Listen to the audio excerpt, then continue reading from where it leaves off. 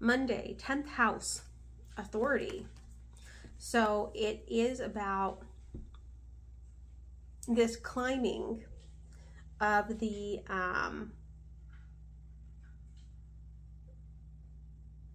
it's like the masculine energy is climbing up to reach their highest potential with their highest self. Like they are being guided, they've been given the map, they're being shown.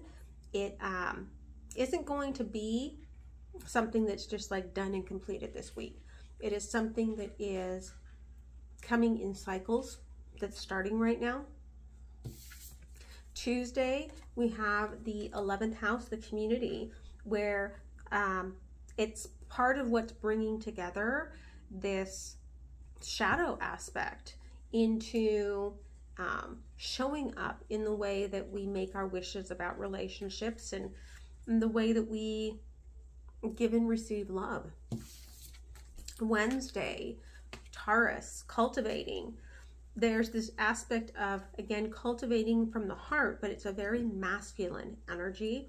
It's very deep in that masculine energy, because on Thursday we have Venus retrograde energy here, which we are not having.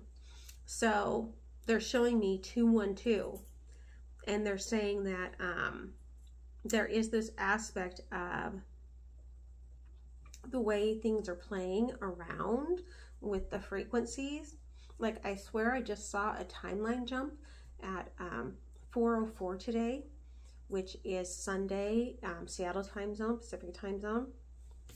And there on Friday, we have the 4, Cancer, immersing ourselves deep within ourselves, deep within that moon frequency, to allow ourselves to fully understand the portals that we are going through. Okay.